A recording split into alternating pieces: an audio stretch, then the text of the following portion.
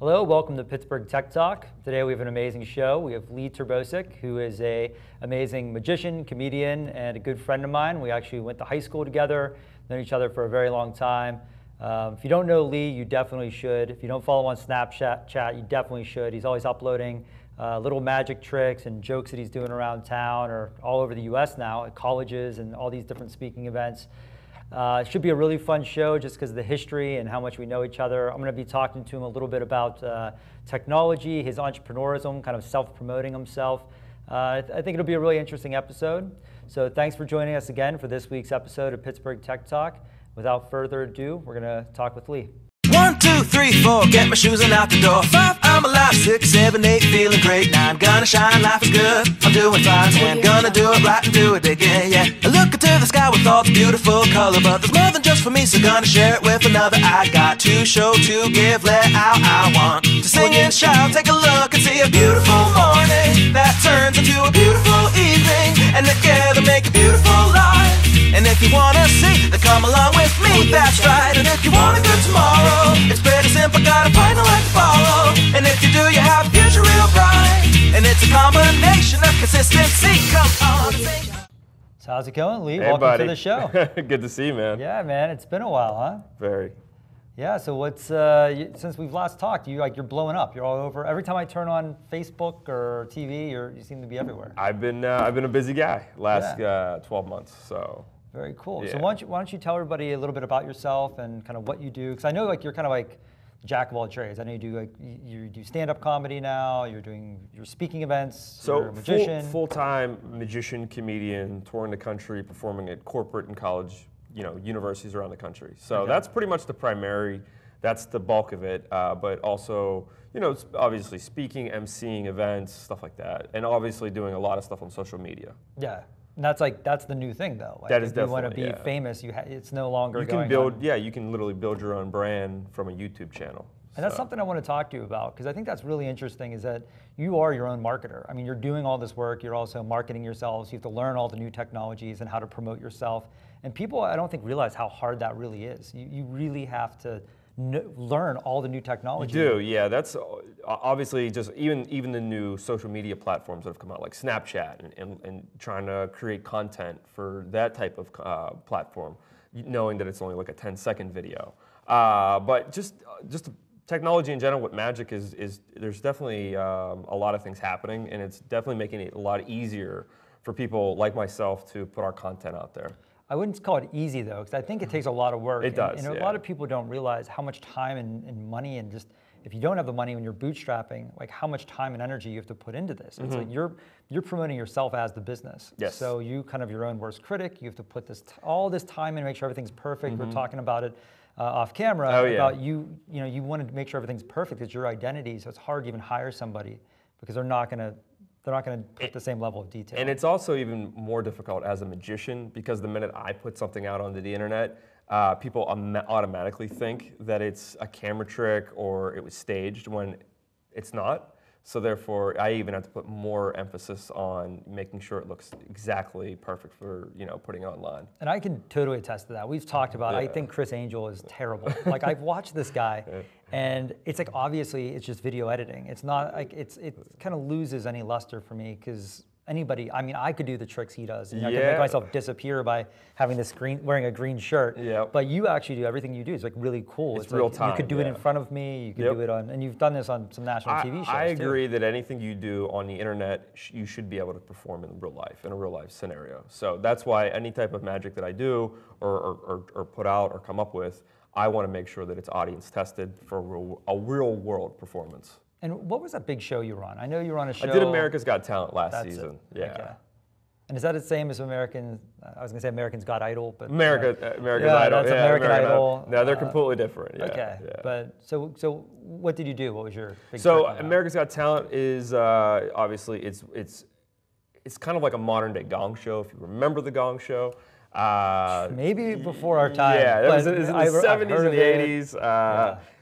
Biggest show in the world. It's it's a multi-talented, all walks of, all forms of entertainment go on that show. You'll see anything from people jumping on tacks to guys chugging eggs to magic, comedy, singing. So American Idol, where it's just singing based. America's Got Talent is literally just everything. So when I did the show, the producers, I worked with the producers with a few tricks and to get to get one on the show and then to film it. So. And how'd you get on there? Was it showing everything you've done? Did you have to show like a big social media presence? Well, it's funny we brought up the fact that the different mediums, the platforms that are out there. The one that did it for me was Instagram.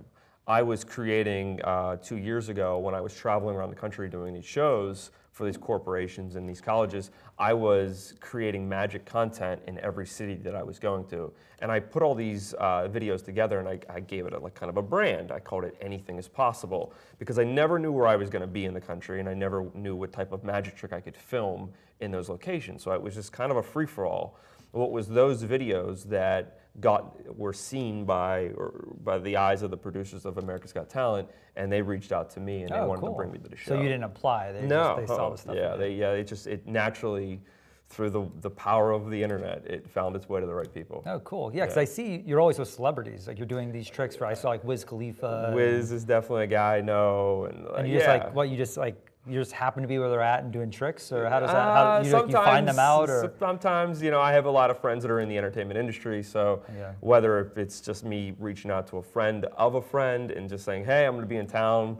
Like the stuff that I've done with Wiz, I've done it in Pittsburgh over the years, but I've done it in different cities.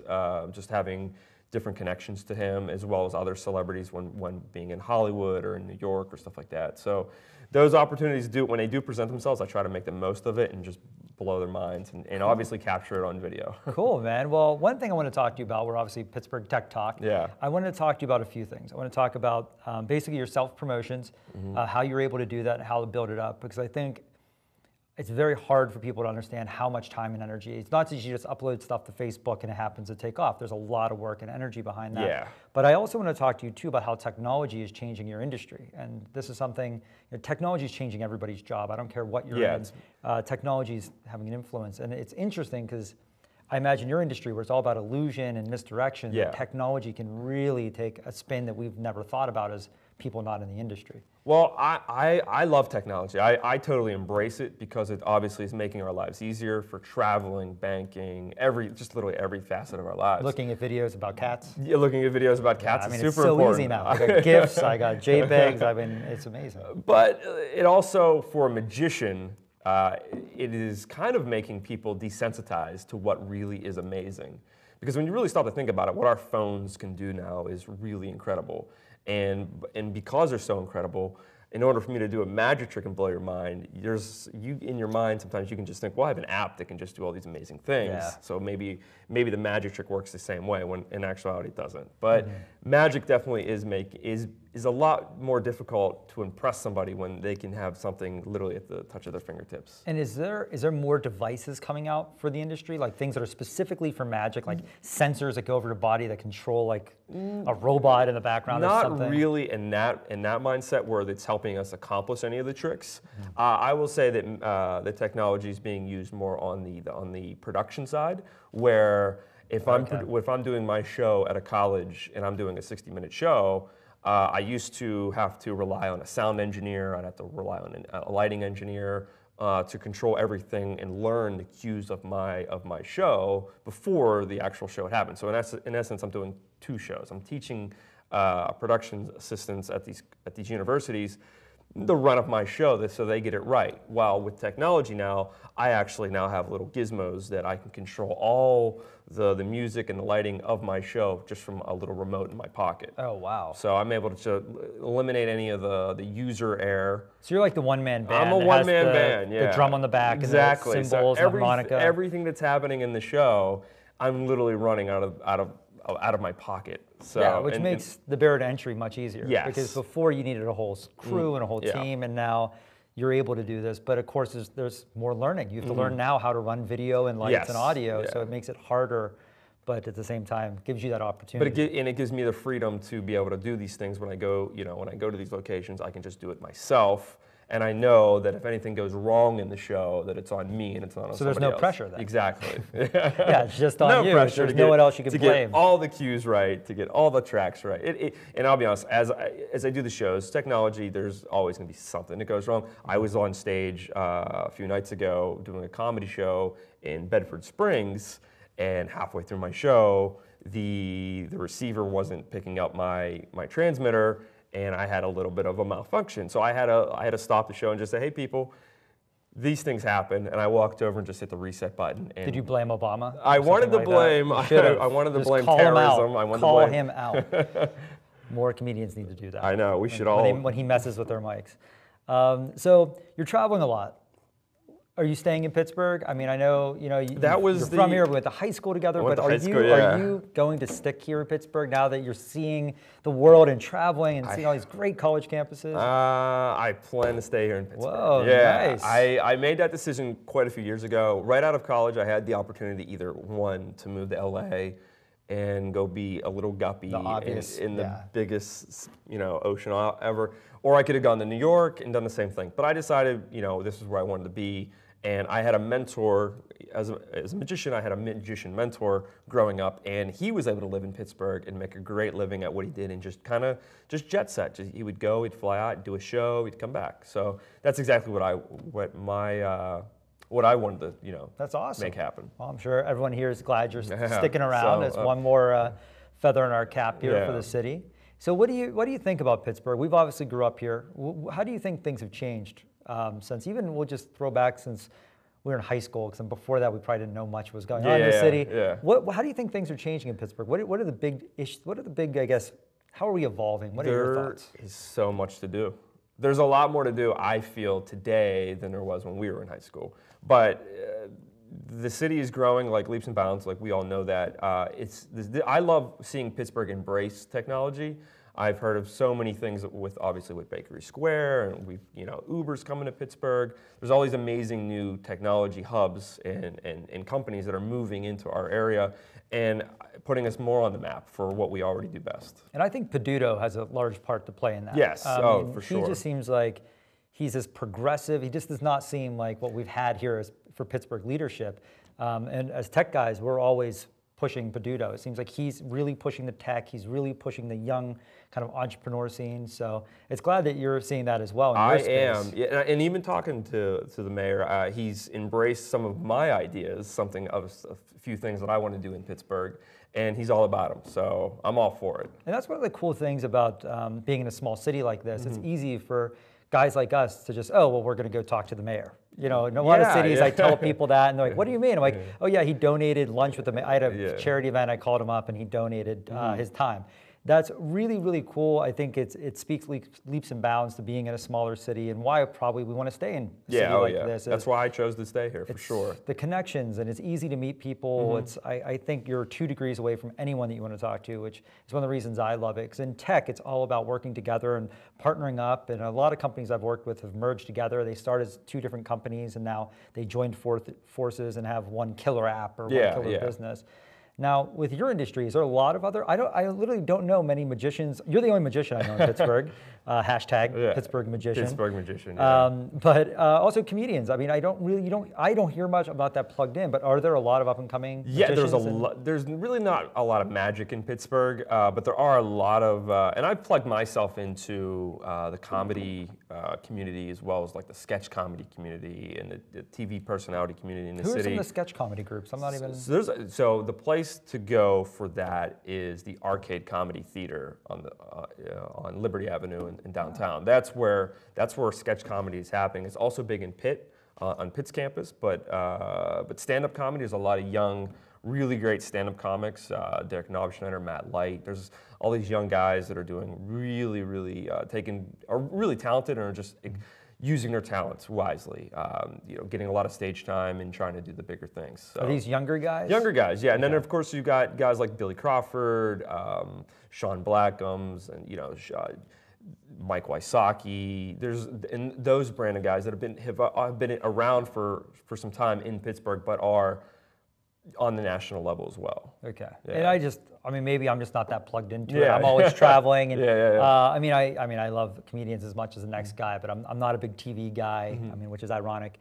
But it's interesting. Maybe I should look a little bit more. Yeah, and Pittsburgh see some has local so many shows. young, talented entertainers right now that are really coming into their own in the city, and I think they're going to be names that you're going to be seeing a lot down the line too. And are they asking you for advice a lot? Like, are these like the younger guys? Are they like, hey, Lee, how do you do that? I get hit up a lot by the younger guys for advice, mainly because they want to learn how I broke into the college market, how to build a brand. Because I was able to take magic, being a magician, and turn it into a business, and that's kind of hard to do. And it's but it's the same thing for a comedian. It's just you're selling comedy, you're selling your personality of comedy. So it's kind of along the same lines, but they wanted to learn how to break into the college market, how to tour and build a fan base. So they're not asking how to make themselves better to get picked up by colleges. They're just asking like, what's the quick fix to get in? They want to know. Yeah, they want to know some of the secrets. Yeah, some of the secrets of breaking in. Yeah, and that's, I mean, same in our industry as well. I mean, I tell people if you create a great product, the rest will come. Yes. There's not a magic button you push to get in front of a big VC or angel investor. It's create the best quality you can and things happen. And you've been doing this forever. I mean, you've been doing this since high school. Yeah, high school magic. when we were filming them on the handy cams. Yeah. But now when I shoot stuff, we were talking about quality. I'm a very big believer in if you're going to put something out, try to put out the best product you can. And so when I film now, I totally only want to work with some of the best videographers in Pittsburgh, and I only want to work with some high-end equipment because I know that the stuff that I'm creating for possibly your eyes to see, I want it to be the best as it can be, that I can potentially put out. So that's why I love this city. Has so many amazing different avenues. Like even being here today working with you on this this is something that you probably couldn't do in a lot of other cities. Yeah, I have no idea. Yeah. I mean, to me, this show is just amazing because the government's paid for. I literally reached out to PCTV, great guys, had the show idea, and here we are. Yeah, here you are. It's just a great community where I feel like we're a bigger city. I mean, we're big as far as from what I'm used to, like where I was living in Costa Rica before this, for those who don't know. But it's small enough where I feel like I can get a hold of anyone. Yeah. And I know a lot of people. I walk down the street and I feel like I'm just like, hey. It's like it's a cool community, and you know way more people than I do. I mean, I look at your comments and your likes, and I mean, you've really spent time developing your brand. I've worked on it. Yeah, it's definitely something I put a lot of time and energy in because I saw the potential growth of it in Pittsburgh, and being that I'm going to stay here and live here. Obviously, having people know who you are in your hometown for something obscure like being a magician, I obviously want as many people to know who I am as possible because not every day, you're booking a magician. So yeah, you have to really. So you got to really put that web out there as much as you can. There's a guy from Influence & Co., this company, and he's John Hall is the CEO, and he's writing a book called Top of Mind, and I think it's a great concept. I just saw him speak at this Summit Series event. And it's really interesting. It's about always being at the top of mind. So always feeding these little tidbits of information, always getting yourself out there. So you're always at the top of mind. So if someone thinks magician and they see the Snapchats and the Instagrams and the Pinterest. And that's why I kind of do feel it is important to put out stuff almost daily. You don't want to bombard your fan base or the people that are tuning into your stuff. You don't want to bombard them with too much, but you want to be in their face as often as you can. But that's what's important, but at the same time putting out quality. And that's the juggle, is finding as much stuff as you can to put out, but also having it be good. And I think what a lot of people don't realize is if you're obviously your brand, you're selling your time, your services, that's your product. But what's interesting is a lot of CEOs and CMOs or whatever you want, CXOs, whatever you want to say, they don't put time building their own brands. And I think that's a sad thing because I think you do need to, in this day and age, everyone's going to Google you. I hear a lot of people tell me, well, I keep everything off the internet because I don't want people to know what I do and I'm private. Well, then they're going to go with a competitor. And if they're going to research you, and nowadays we just expect to know everything about everyone else's lives because of social media. So I think what you're doing, I think a lot of execs could learn about how, not to the level that you're doing. I'm not telling CEOs of PNC to do magic tricks and make things disappear. I don't want to go out of business. Yeah, but it's interesting. I think it'd be very important for people to build their brands because it helps you so much in business by being able to to build that when people search you online to be able to find what you want them to find, Yeah. opposed to just that MySpace pic from 2009. Oh yeah, that would be embarrassing. Do you still have your MySpace? I don't even know. I haven't even Man, I'll logged friend on you. to it. I'll friend you. If you make me your top 8. I'll make you my top 8. Oh man. We'll set a song. Actually, I tried to log into that. It's amazing. It's a totally different That platform. was a- It's that was a- music platform now. That or was a something. bad investment by Justin Timberlake. Yeah, it was a 21 million. I don't know what he something? put in. I know it was a lot, and I know it probably didn't pan out as how he No, but he's Justin Timberlake. I Exactly. mean, what can't that guy do? He can't promote MySpace. He can't That's the one bring thing he can't back do. MySpace from the dead. So Yeah. we were talking about this earlier about Twitter, because I'm not a big Twitter guy. I'm not really a big Twitter either, but I'm more of because my art is so visual, and that's why I think Twitter is great for the pure stand-up comics out there. But for me as a magician, I use Twitter as a marketing platform mostly. Because I consult for businesses on how to use social media, but for myself, Twitter, I'm not a tweet head. I don't know. I just made that up. Hashtag. Tweet head. I'm not a big fan. I just never really got into that. Where I feel the other mediums, I'm kind of embracing a bit more. The Instagram. I just got into Snapchat. Snapchat's I've been watching you on I think there. it's the biggest app in the world at the moment. Yeah, it's growing like Yeah. gangbusters, Yeah. and it makes sense because you want to shoot something you don't want to live forever. So Mm-hmm. it kind of makes sense to me. Where when I first heard about it, I was like, I can't handle another social media. Yeah. And now, with self-promotion, you have to do it. People want to be able to see that behind the scenes. And with my Facebook, I kind of promote more of like my brand with the occasional little personal insight. Yes, Where yeah. Snapchat, I feel comfortable. We were just doing here, having you play with a baby hand. Yeah, just random shenanigans Yeah, on just Snapchat. showing people's lives. And I think Snapchat is the now, the instant content, where Instagram is something where you put a little more thought process into what you actually want to put on your feed. And in the same way with Facebook, because obviously these things kind of live forever. Where Snapchat, it's gonna auto delete in 24 hours. Yeah. Twitter is one of those weird things. It's gonna live forever. No one's really gonna go back through your thousands of tweets unless you're a candidate for the presidency, where they want to dig up dirt on you. But that's why Twitter for me hasn't been my main focus. My main focus has been more Facebook, Snapchat, and Instagram. Okay. So. And one of the things I want to talk to you about here, because I know our time's limited, when was that like aha moment? Because I remember when you were, you were grinding, you were hustling, and then it seems like overnight, like I didn't even know I couldn't exactly pinpoint it, but I was just seeing you all over the place. You know what? When was that moment? I think that happened right out of college for me, when I started taking on and going and performing at other universities, and it just started to explode. I started to go to a lot more campuses, a lot more universities. That was an aha moment. Getting booked at I go and perform at national conventions and conferences that are booking conferences for those specific markets, for the trade show or for the corporate or college market. They all have these individual little systems in place where you can go and perform and get promoted and booked by obviously buyers from these locations. That was one when I went to perform at those, and I was seeing the masses of amounts of bookings coming through that way. That was kind of an aha moment, where this is something right out of college where I didn't have to go get that 9 to 5 or use my degree. I could just keep doing my art, and people were willing to pay me to go perform and stand on stages around the country and do my thing. So. And have you hit a point, and I shouldn't say have you, when have you hit the point? Every entrepreneur, you hit a wall. Like, maybe this isn't going to work. Maybe I made a mistake.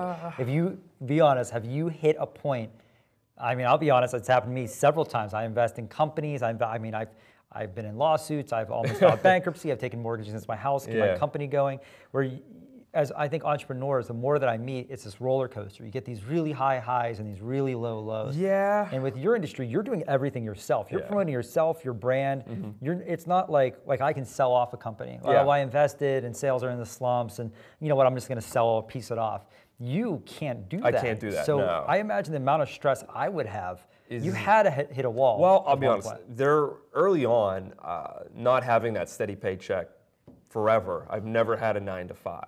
I've never worked for somebody else. I've been my own boss, been my own creator of my future since I was 12 years old. I've been a little entrepreneur since I was 12, doing magic shows for birthday parties, and it just grew and blew into a lot more of other things since then. So I never really understood that stability. It was always the starving artist, lifestyle for me. But for me, when I went to college and got my degree in marketing from Robert Morris, that was my backup plan. So if anything ever happened, if I ever lost a finger or anything like that, one of those things happened, I had the quote unquote the B. Was that I was going to say? Thanks for referencing that. You're always hurt. I know, seriously. But I had the backup plan, and with having the backup plan, it gave me a little more. I guess I want to say risk. I could risk more. And so you never had those lows. I never had those lows where you're like, oh my God, maybe I should have became a marketing consultant for McKinsey or something. I was always so into magic and being an entertainer that I really always had blinders on, and I didn't want to think like that. But there were some I wouldn't say opportunities, but there have been some times in my life where opportunities presented themselves for me to take a different direction, but I've always steered against it. Yeah. And even in, I would say the worst parts of the career, I've always been full force ahead. I've always seen the brighter side. I've always trusted what I was doing and wanted to push it. So. And I think that's what you need to be an entrepreneur. People ask me, what does it mean to be an entrepreneur? What's the main trait that you notice? And to me, it's stubbornness. Yeah. I mean, I'm too stubborn to fail. Yeah. It's like, a lot of people, they hit that first speed bump, second speed bump. They go, oh, it doesn't work for me. You're so lucky. You're so lucky. It's not luck. It's just refusing to fail. I mean, I would say a speed bump for me was actually last year when I was on America's Got Talent. We shot it. I got 4 yeses. I moved on. Standing ovation. It was amazing. And then they started showing my footage on the show. And then about 4 weeks in, they actually called me and they let me know that they weren't going to show my full performance of my trick. Yeah. And I was a little bummed because, in hindsight, I being on the show and then not being on the show. Yeah. It was telling all your friends. Yeah, it was kind of a killer. Excited. But honestly, it opens a door to another thing, and it has. And so. That's a great outlook, and we're almost out of time here. Is there anything that you want to share, anything you want to talk about before we kind of end up here? Anything about Pittsburgh, anything you're doing coming up here? I would definitely say find me on Instagram. I do a lot of really cool stuff on that with videos. And what's just Lee Terbosic? Just at Lee Terbosic. I do a Monday Magic segment on Pittsburgh Today Live. I've seen that. Where I go on and perform live with Christine Sorensen. And then the other cool thing I have probably coming out that I can announce today is that I have a project in the works with Red Bull. That's exciting. Which will be coming out here in the next week or two that you'll be seeing. Yeah, I've seen the little clips. You actually filmed one in my office. Filmed one at iFlow. Yeah, so very cool, man. Well, thank you very much, Lee. Yeah, man. I'll shake you with my wonky hand here. Yeah. And thanks for being on. It was amazing. And if anyone has any questions or wants to talk to Lee about anything, they can reach you on social media. For sure. They can post under the video that we're going to have here on YouTube. And thanks again for being on the show. Yeah. All right, thanks, bud. Yep.